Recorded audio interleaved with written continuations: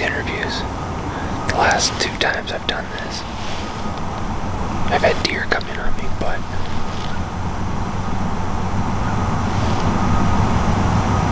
I don't think they're moving. They're gonna be moving for a bit. You can see that fog behind me. It's November 2nd.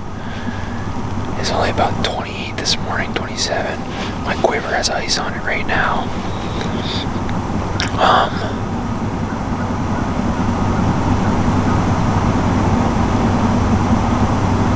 This fog is really heavy. I can only see maybe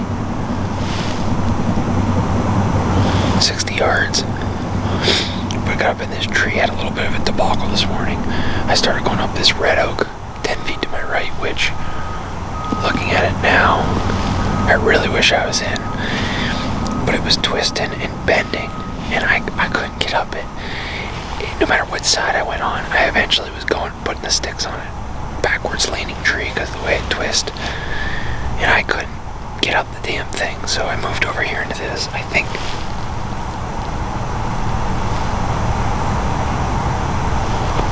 actually think this is I guess a red oak as well, and it's a really good spot. Now the crappy part is the wind is not really deciding what it wants to do. I have my ozonics running, and about every 5 minutes I catch a heavy whiff of it right in the face, which means it went. So I'm over on this little flat that I found on Onyx. I've hunted 150, 200 yards that way, and the deer always come from this way. And now I'm over here, I kind of figured out why. So up above me it sort of crests out, and it turns into like greenbrier, and I'm on this little flat that's probably 2 acres, and it's all maple, hickory, and oak, and it's pretty open, and there's a few skid roads on it. Now, one thing that makes me nervous is this skid road has a couple of really nice looking branches with no scrapes, which sucks. But on the other hand, Monday was when I heard a grunt from up in here. It was like a buck roar, real deep, long, growly, and it was right in this bowl. I'm sitting right in this, there's a draw right beside me, and I was on the other side of that, and I heard it come from here. And I've seen 5 buck tailing doe from this direction in the last 4 days, so I know they moved through here, so I kind of took a shot in the dark. The wind's iffy at best. It's kind of coming up this hill, swirling. It's hitting the thermal that's going down still, and it's kind of doing one of these. It's sort of catching like an undertow almost, and I'm right smack in the middle of it. So we're gonna see what happens. It doesn't feel that cold, but I think it's because this fog is so heavy. I don't know. It's weird. It should feel a lot colder. Maybe I'm just still heated up from hanging this, but unfortunately I got up here and everything about this tree is awesome, except over my right shoulder, which is a giant open bench I could shoot out to 50 yards. There's one tree. It's 18 foot tall, and the tops are like this, blocking me for probably 45 degrees of my shooting radius.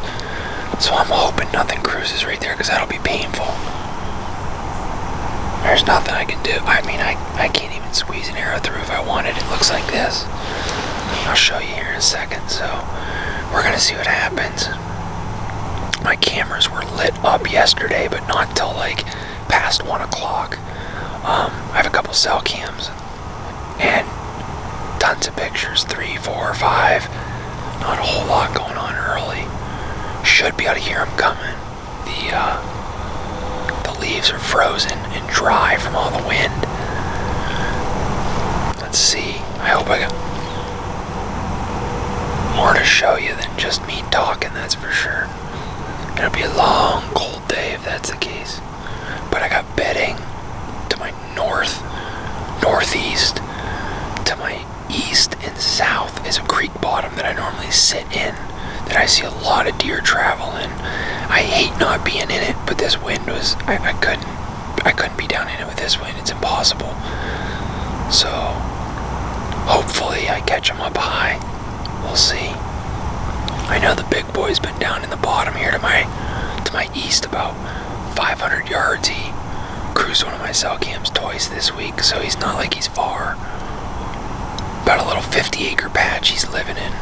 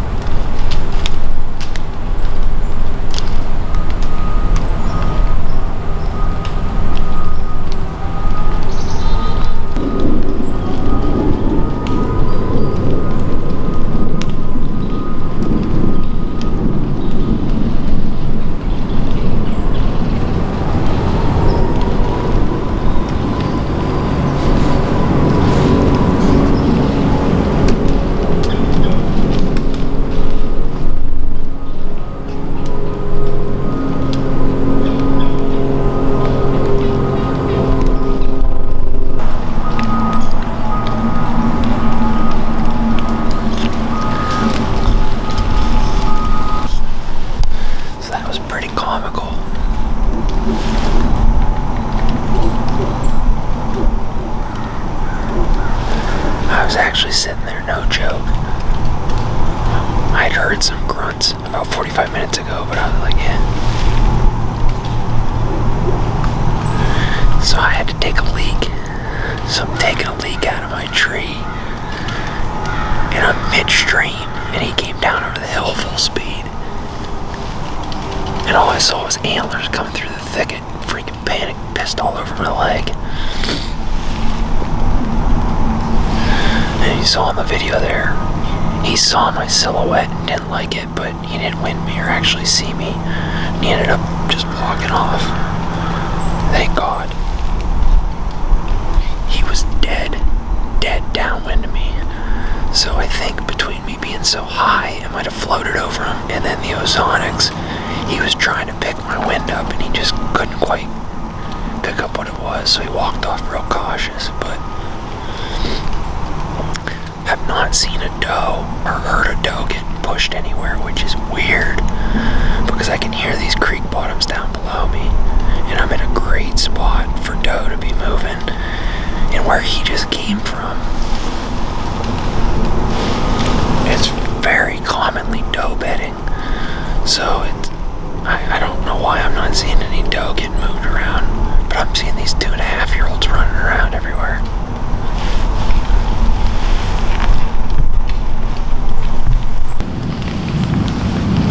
I have a buck running a doe around right now, up here. I can't get a good look at him to see what he is, but his body looks like a young deer.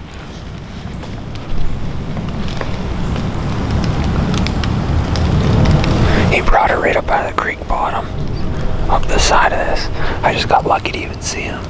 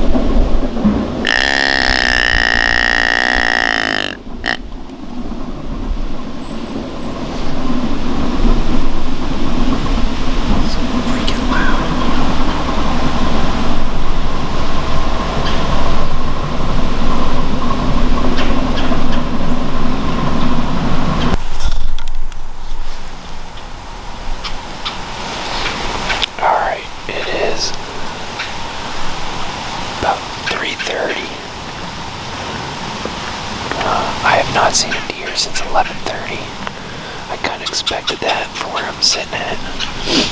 Even though I'm in the middle of like 4 different areas of bedding, there's no food here. There's oak trees, but I've not seen one deer head towards them at all. Whoops. So, hold on. I was gonna move spots. I decided to stay put because I've never sat an evening in this spot. And I wanted to see what the movement looks like, because the morning movement was identical the entire time. These deer were walking within 10 feet of each other.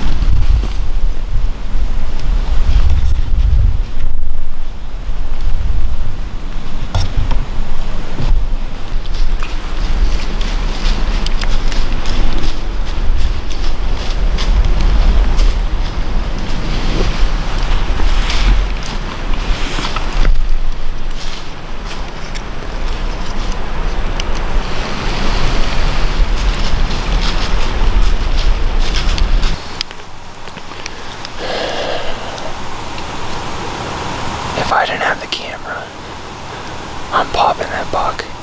I am a moron. I saw him from about 100 yards. He didn't look like a shooter. And he got in close.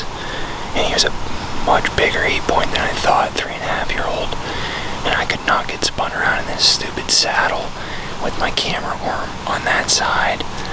I mean, the fact that I had the saddle on is the only reason I even got spun around. But there was no way for me to get the camera arm to my left and shoot. I had spun the wrong way. And he wouldn't react to a grunt once I got him to turn. He was at 24 yards. And this tree that I pointed out earlier that blocks all my shots, he was at 19, 20, 30, and I couldn't shoot because there's one tree, or he's quartered away. Wheelhouse. 24 yards is where I had him, and I couldn't stop him because I didn't have my bow yet, and I didn't want him to look up.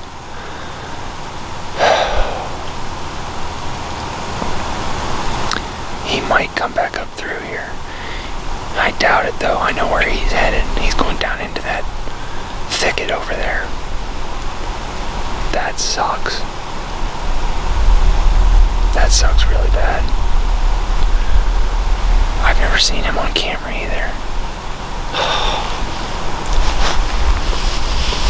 Oh man, he is probably 120 inches, 125.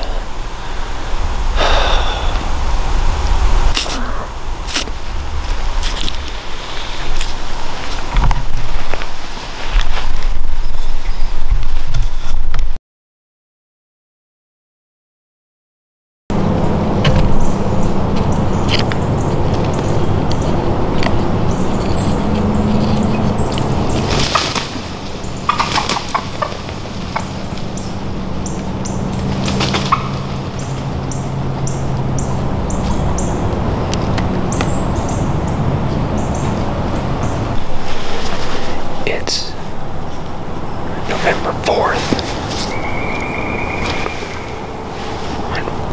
Unfortunately, just had that whole flock of turkeys flush out of here. I mean, I was already in my stand. I think they just wanted to fly out. I'll tell you though, I was underneath them close to 45 minutes before light, climbing.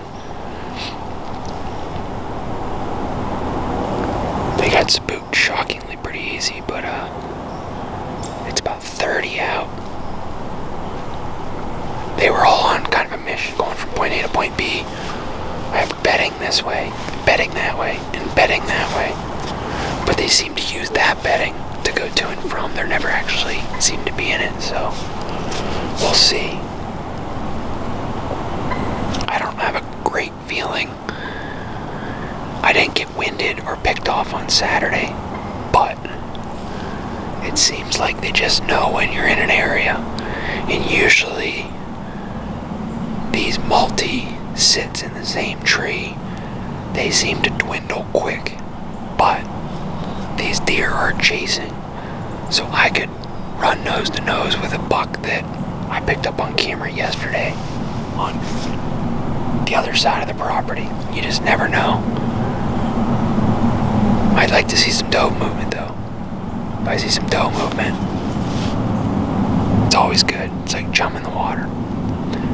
Almost hit a really nice 8-point driving in here.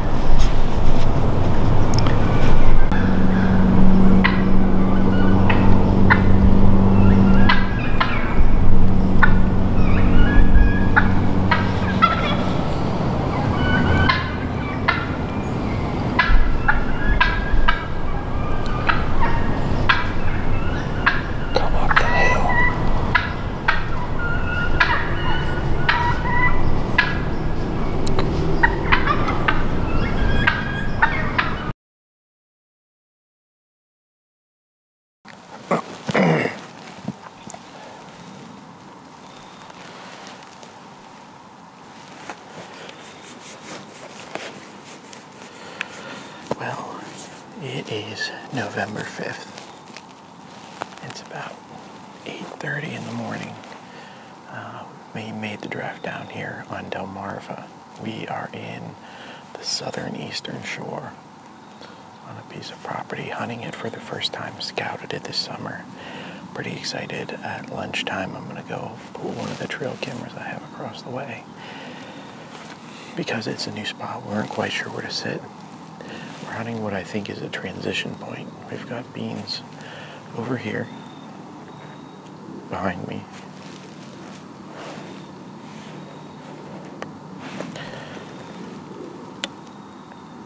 So we got some beans there, and we got bedding, I believe, over my other shoulder. But there is a driveway and a field of sorts over here. So I'm hoping this makes a little bit of a pinch point, but unfortunately it's kind of warm. It rained last night, it's supposed to get up to 64 today, and I am getting destroyed by mosquitoes right now. So we'll give this spot another hour and a half, and there's another spot I'm gonna try ground hunting tonight if I see good sign from the trail camera and good deer sign in there. If not, we just may make a big jump and move back to Delaware for the afternoon hunt. So fingers crossed. We need a hot doe. I need to see some rut action.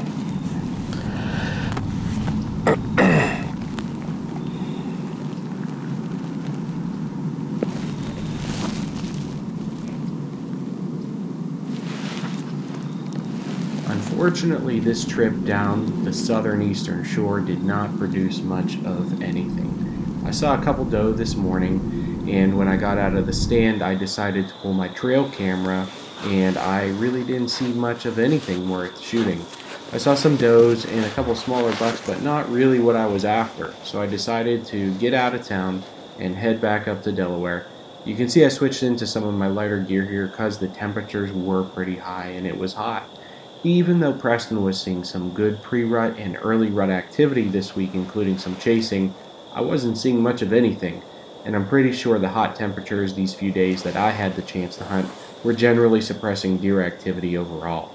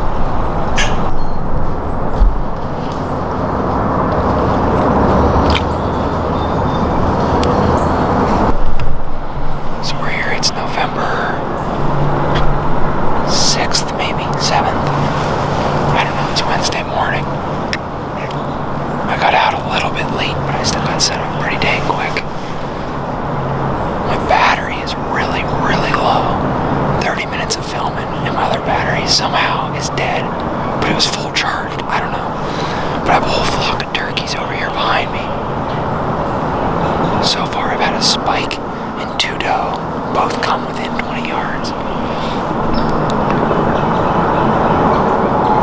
This flock of turkey over here are running a gobbler around. It's really quiet out this morning. You can probably hear the turkey, but it's really quiet. I had these deer right on top of me, and I couldn't hear them walking, so it's going to be a lot of looking around.